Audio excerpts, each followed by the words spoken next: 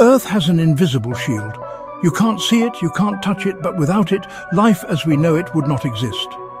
Every second, the sun hurls billions of tons of charged particles into space at blistering speeds. This stream of radiation, called the solar wind, slams into every planet it encounters. Mars, once warm and wet, lost its atmosphere because it lacked a strong magnetic field.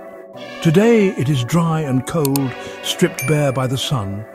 But Earth is different. For billions of years, our magnetic field has deflected the solar wind, keeping our atmosphere safe and our planet habitable. Yet this field isn't fixed. It drifts, it weakens, and sometimes it flips. Scientists now say Earth's magnetic field is shifting faster than ever recorded. Could we be headed for another reversal? And if so, what would that mean for our planet, our technology, and us? Welcome to Skyward Space Quest. Today we ask, what happens if Earth's magnetic field flips?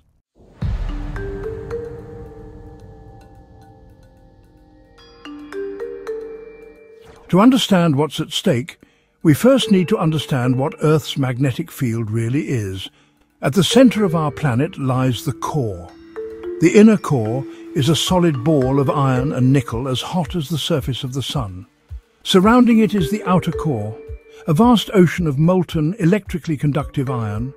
As this liquid metal swirls and churns, it generates electric currents, and those currents create a magnetic field. This process, known as the geodynamo, turns Earth into a colossal magnet with a north and south pole. From those poles, magnetic field lines arc outward into space, forming a shield called the magnetosphere. The magnetosphere stretches tens of thousands of kilometers into space on the day side and trails into a long magnetic tail on the night side. To the solar wind, Earth isn't just a planet. It's an obstacle wrapped in magnetic armor. Without this field, the solar wind would strip away Earth's atmosphere over millions of years. Ultraviolet and cosmic radiation would bombard the surface. Life as we know it might never have evolved. But the field isn't just a shield, it also guides us. Compasses align with it, pointing north. Animals, from birds and whales to turtles, navigate using it. Satellites orbit within it, shielded from radiation. It is woven into the fabric of our lives, and yet it is far from stable.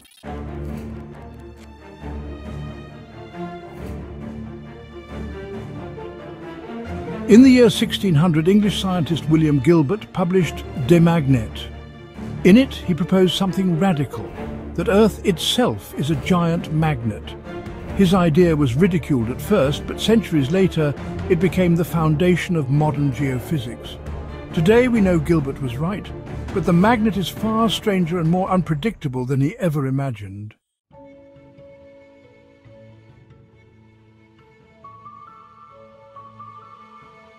For centuries, navigators noticed something odd. The direction of magnetic north wasn't constant. Compasses drifted over time.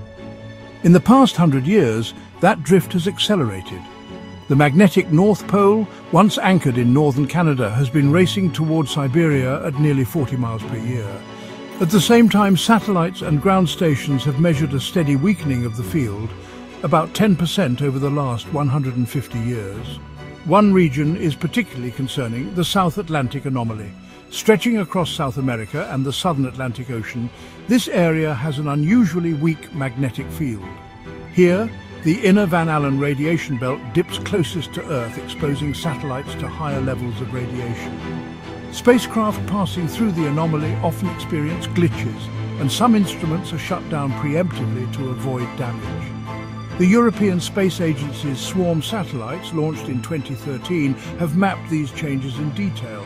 Their data reveal a dynamic, shifting magnetic field, weakening in some areas, strengthening in others, and showing signs of instability. Is this just normal fluctuation or the beginning of a full reversal? History gives us the answer.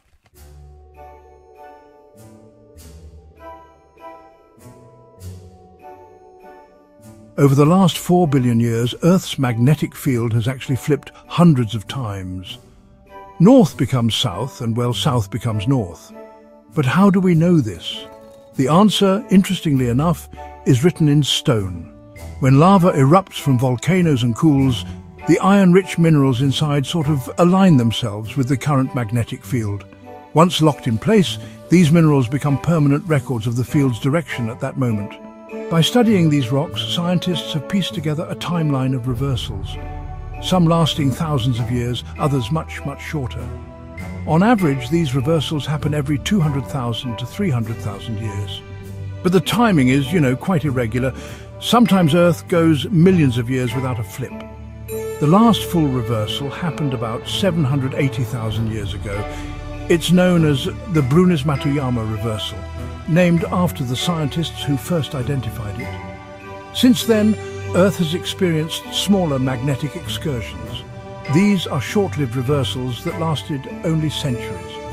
One of the most famous was the Le Champ event, which occurred about 41,000 years ago.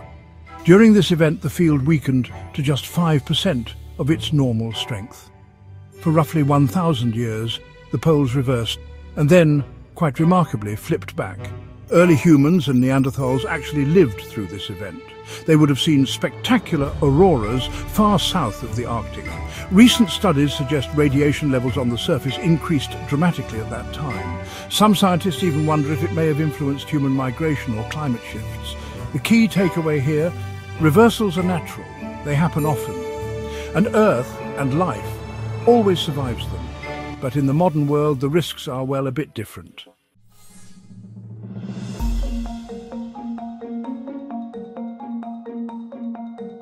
So, when a reversal begins, the magnetic field weakens. It doesn't vanish entirely, but it can drop to just 10% of its current strength.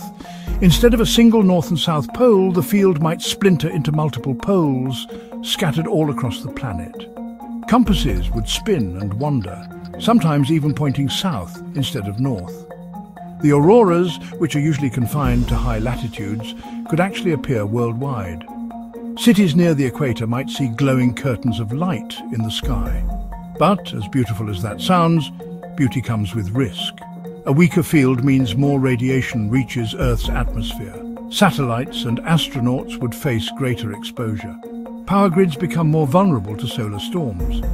Radiation at airplane altitudes increases, especially over the poles. For wildlife, the disruption could be quite profound. Birds, turtles, whales, even bees all rely on Earth's magnetic field for navigation. During a reversal, their natural compasses could fail, leading to mass disorientation. Importantly, the field never disappears completely. Earth is not left bare. But during the transition, life and technology would, well, face some real challenges.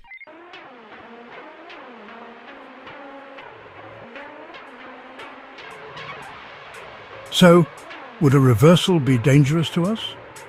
For human health, the risks are, well, modest. Our atmosphere still blocks most harmful radiation. On the surface, we would be safe. The real threat is to our technology. Satellites orbiting above the atmosphere would take the brunt of increased radiation. Solar panels could degrade. Electronics could glitch. Communication systems could falter. On Earth, power grids are the weak link. In 1989, a powerful solar storm induced currents in electrical lines, collapsing the Quebec power grid and plunging millions into darkness. That was with our current stable field. During a weakened field, such storms could cause widespread blackouts. Navigation would also suffer. GPS satellites rely on precise signals. Compasses would be unreliable. Airplanes traveling polar routes might face radiation concerns and communication blackouts. In short, humanity would adapt, but at a cost. Our reliance on technology makes us more vulnerable than any species before us.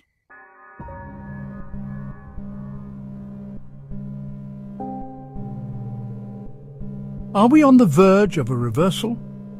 The evidence is, intriguing. The magnetic North Pole is racing towards Siberia. The South Atlantic Anomaly is growing. The field has weakened by about 10% in the last century and a half.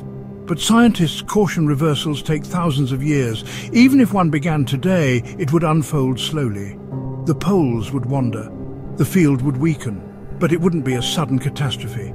Still, we may be overdue.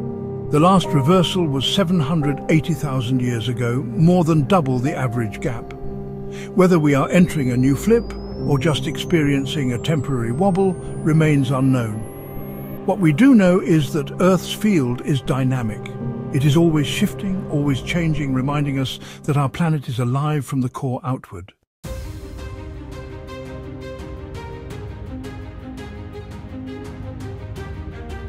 So what can we do? Space agencies are already preparing. Satellites are designed with radiation-hardened electronics. Operators plan routes to avoid the worst of the South Atlantic Anomaly. Power companies study ways to protect grids from geomagnetic storms. Scientists continue to map the field with satellites like Swarm and ground observatories, building predictive models. We cannot stop a reversal, but with preparation we can live through it, just as humans and animals have before. The difference now is our technology, fragile, interconnected, and utterly dependent on a stable environment. The question isn't whether Earth will flip again. It will. The question is when, and whether we'll be ready.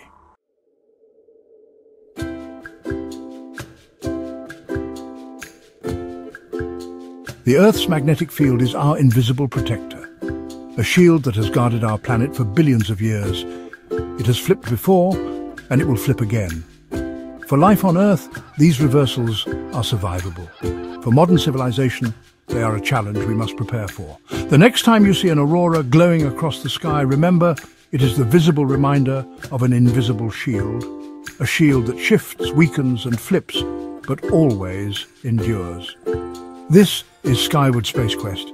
Don't forget to like this video, subscribe, and join us next time as we continue our journey through the cosmos.